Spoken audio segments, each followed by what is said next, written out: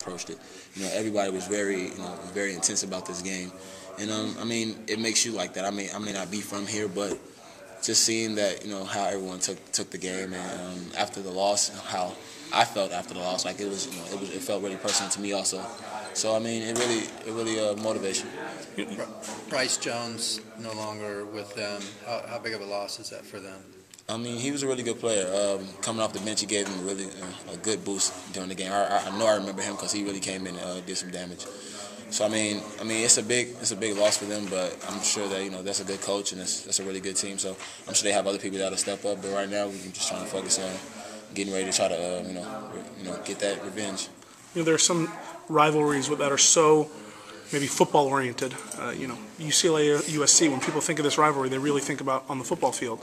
It's almost like the opposite at Duke or North Carolina. Do you kind of feel like this rivalry takes second status for the basketball team? Does that change how you guys even look at a loss or go into this game? Not at all. I mean, I feel like this is the big event also. I think that every time we step on the floor with them is going to be a big event, regardless of what sport it is. Okay. So, I mean, right now I'm looking at it as just the biggest game. I'm going to try to stay relaxed and calm about it, but I know what type of game this is.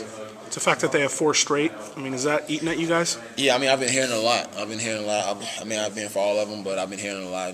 Me, I have a lot of pride in in this game and what I do in this game. So I feel like it's a personal thing. So I want to come out and try to give my best performance to hopefully help my team this win.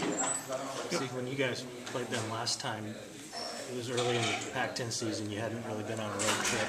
How has the team changed since that game? Changed a lot. We know how to come together as a team now. On the road against everyone, against the whole crowd against us. Like it felt like everybody that we seen that day was against us. So I mean, I feel like we're better with that now. We can step up and make those adjustments to get wins now. At the same time, they're a much different team too. They were 3-1 with a 1-point loss or whatever, the overtime loss to Washington coming into the first matchup. Now they're 2-4 in their last 6 games. Do you feel like you're maybe catching them at a better time this time around? I mean, I think they're catching us at a better time actually. We come together a little better. We have a lot of players who've been stepping up lately. After that game. So I feel like they're catching us at a better time. And it should be a really good game.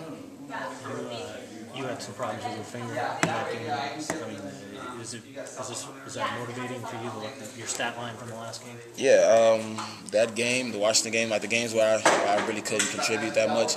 I mean, it really hurt me. So right now, I'm really feel like I have to prove myself and prove that we can win these games, and that now that I feel like I'm counting back, we can really go out there and give it all. Is that an issue anymore? The finger? No, not at all. The finger isn't hurt anymore. For all I care, I just want to go out there and get a win now. Cool. Thanks.